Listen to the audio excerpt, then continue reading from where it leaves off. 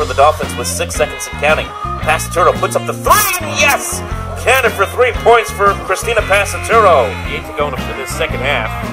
CSI down 1. Fonseca posts up, puts it in, and it will count, and he'll draw the foul as well. Go to the line to shoot and complete a possible 3-point play. All right, we're back here in the Open Mic program. Glad you could join us here tonight as we have a little special show here today as we are back in the friendly confines of our studio here at Scimitar Studios. We were hoping to be doing basketball here tonight. You asked me a week ago, I probably would have told you that tonight I would have been doing men's and women's basketball championships in the CUNYAC for the College of Staten Island, but unfortunately, CSI on both cases was eliminated by Brooklyn College. Men were eliminated on Tuesday, 78-69. Women were eliminated by Brooklyn College on Wednesday, 76-70. Really, both games, in a lot of ways, felt really identical. Start from the men's standpoint, as they lost against 78-69. They went into halftime, they're down only 1 point, 29-28. And in the second half, really had a lot of issues. Were struggling to hit from the free-throw line. Shot only 42% for the game from at the free-throw line that night. Shot only 38% in the game. And really, this has been a team, and I've been watching this team all season, doing their games play-by-play in color with the great Mike Babusky over there at the College of Staten Island. And this has been a team that usually shoots around on the men's side around high 30s. Around somewhere between high 30s and low to mid 40s percentage. I would say about 41% usually in the game. And they just didn't even shoot close to that. Really struggled from long distance, only 5-22 in the game. And it just didn't look like it. A lot of the things that we saw during the year where they struggled from the free throw line, had a couple spells during the year where they went cold. If it shows up at the wrong time, it will hurt you, and it showed up in the wrong time, in the wrong spot, like it did in this playoff game against Brooklyn. First, you got to tip your cap to Brooklyn. That's a very good basketball team over there. You're talking about 3 players there who can do a lot of damage. Jamal Guest only had 15 in that game, but the night before, he put down 36 in a game. Okay, the guy's a very good shooter. Exxon Jambalaj, again, a guy who was a really difficult guy for them to guard, a guy who has a very good inside presence, is a very good center, can shoot the basketball very well. He had 20 points. And then Lorenzo Williams, who they held pretty quiet when they saw him at the end of January, had 23. So, those are 3 guys that are very difficult to guard against. They almost played the entire game, 39 minutes, 37 minutes, 37 minutes for Brooklyn. Tip your cap to them. They earned it in this game against Staten Island. But for the men, a disappointing finish because I thought that this was a team that could do a lot of good things. And that's nothing against any other teams on the men's side in the CUNYAC because it was a very competitive conference. We saw a team, Medgar Evers, who, yes, they lost in this tournament early on in this tournament, but they had a very special player, Matthew Lee, who, in my mind, was the player of the conference there. I mean, the guy was an absolute monster. Averaging about 20-something points a game, would get a lot of rebounds, would hit 3-pointers like it was nothing. He was really the guy who carried that team, especially during that 5-game winning streak down the stretch. Lehman, of course, was very good this year. They had a lot of good depth. And now we've seen Baruch get on fire here down the stretch, and they're now in the championship game tonight against Brooklyn. So there are a lot of good teams in conference. But I thought that CSI had a very good chance. They had a few seniors there on the team. Will Fonseca, Thomas Delahanty, and Greg Civiletti. Of course, Fonseca was one of their top scorers this year. Was their top scorer this year. Has been one of their top scorers throughout his career. Averaging 23 points a game this year. Had 608 points, folks. That's incredible. 608 points this year. In 25 games. What an amazing job he did this year. It's unfortunate that he can't get a championship. Unfortunate someone like Thomas Delahanty, who's a very good defensive player, does very nicely on the glass, unable to get that. But still, this team does have players on the men's side that they can build off of. They have a lot of good sophomores. They do, of course, will be a lead going into next year with their going into a senior year in Frank Schettino, who was really one of their clutch shooters all year.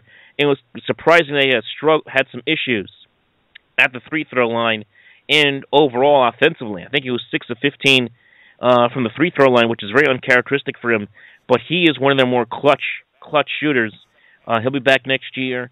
You're looking at, as I'm looking at the roster right now, they will have, Khalid Baum is going to be a senior next year. Schettino is going to be a senior next year.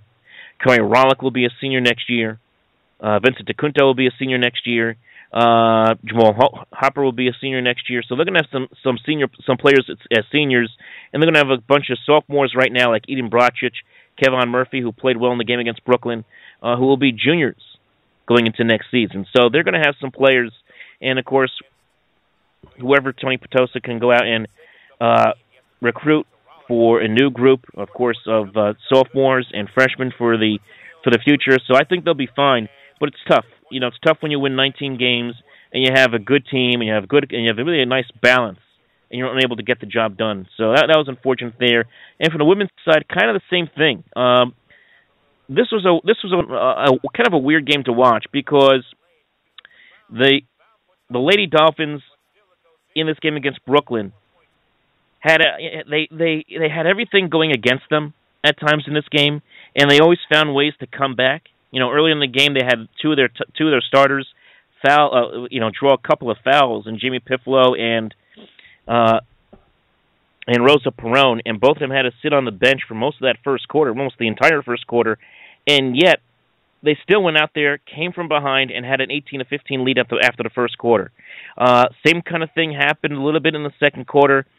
Granted, we did see Brooklyn College go on a 5-0 run at the end of the quarter to cut it down to 1 point, but CSI did have a 32-31 lead at the half. They had a couple of big threes by Victoria Gallinaro there right before halftime.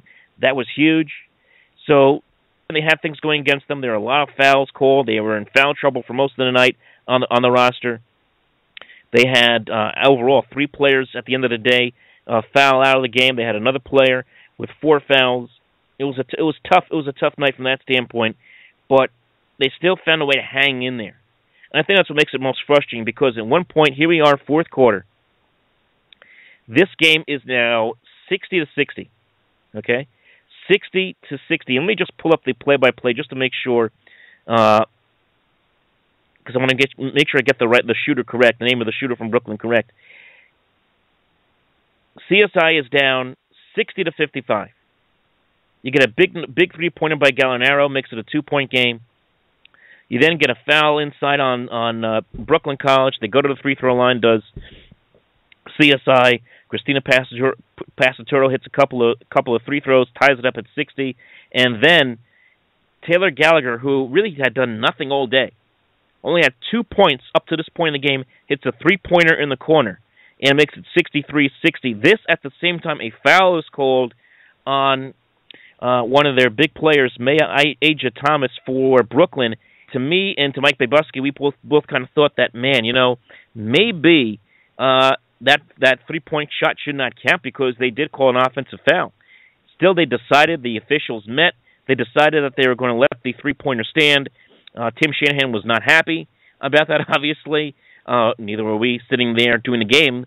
But there we were with Brooklyn College up 63-60, and really they never looked back again after that. CSI tried to get close. They got close to 63-62.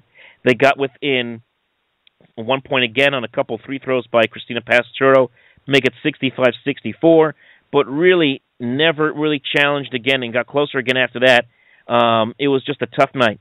And when you have a team in Brooklyn that was kind of imposing its will, drawing fouls at every which way and going to the free throw line and knocking down their shots, and also going inside, putting up shots, missing shots, and then rebounding their own miss. I mean, there were so many points in this game where Brooklyn would go in there, inside the lane, inside the paint, miss shots, and then rebound their own shots. They had in the game overall, let's see here, 29. They had in the game overall 54 total rebounds 25 of which were offensively. CSI only had 27 rebounds in the game. Think about that. CSI in the game only 27 rebounds, whereas Brooklyn had 54-25 offensively. They got so many second-chance opportunities. I know they only came away with, 8 second-chance points in the game? Doesn't matter. The fact is they keep rebounding it. They draw fouls when they continue to rebound the basketball, and they go to the line, they shoot their free throws. And that, at the end of the day, is why they find a way to pull away and win the game from CSI. So really a tough loss from that standpoint. But again, it doesn't damper what was a fantastic season for the women as well, who won 18 games this year. And I thought, kind of like the men, I thought they had a good chance. And I thought they even had a better chance to win the whole thing, because we had seen them, go into Lehman and win in Lehman. We had seen them take care of Brooklyn College in their own building at home. We had seen them, blow people away one week after the other, one day after the other, throughout the course of this season. Jump out to 21-4 leads in the first quarter. So from that standpoint, I thought they were the most impressive team in the conference. And again, that's nothing to take away from any of these teams. Brooklyn College, who beat them, is a very talented team in this conference. Lehman, who Brooklyn will face tonight, is a very talented team in the conference. But I thought CSI's women's basketball team had a very good chance to win it all. But, as they say, sometimes magic works, sometimes the magic doesn't, and it just didn't work on this night. They will lose a couple players, Francis Gonzalez, Jamie Piffalo, and Victoria Gallinero, who will be seniors. But overall, you go up and down that roster, folks, very young roster. They have right now 1, 2, 3, I'm just counting right now, 1, 2, 3, 4 freshmen this year, 1, 2, 3, 4 sophomores, and 1 junior. So you do the math. There's going to be a lot of returning players, and this is a team that's very good. Pasaturo is going to be a junior next year. Flecker is going to be a junior next year. Those were the top 2 scorers. So they got a lot of potential, and they're going to be a good basketball team next year. That is for sure. It is tough. Again, like I said with the men, when you get this far and you have a chance to win it, and you have a team that is rolling, you have a team that is meshed very well, and you have a nice mix of seniors and juniors and younger players, and it doesn't mesh at the right time in the big spot in the playoffs. And that's just the way it goes sometimes. So we'll see if they're able to do that again next year. On the broadcast end of things, I got to say, I really did enjoy doing the basketball games with Mike Babusky as well as David Pizzuto. It really was an honor to join them this year and to do those games out there at the College of Staten Island. It's amazing how much success, and I really didn't realize this when I joined in, how much success that institution has enjoyed athletically. I mean, all their teams on the basketball front, even the volleyball front, even on the baseball and softball front, all done well. And we're about to do games for their baseball and softball season, and those are 2 teams that are defending CUNYAC champions on both sides. So, it should be a lot of fun to do those games as well. Let me just pull up the schedule here, because our first game that we will be doing for them in softball will be on March the 6th. Softball game against Rutgers Newark is a doubleheader at 12 noon. And those are usually, I believe, 7-inning games. So that will be the case there. Same kind of rule we have in the Canadian League, where you have doubleheaders that are 7 innings. And my first baseball game with them will be on March the 12th, a Saturday. That is against St. Joe's of Brooklyn at noon as well. So those are my first 2 games on the baseball and softball front. From the basketball front, it was really an honor and a pleasure to call those games and to witness those games on a nightly basis.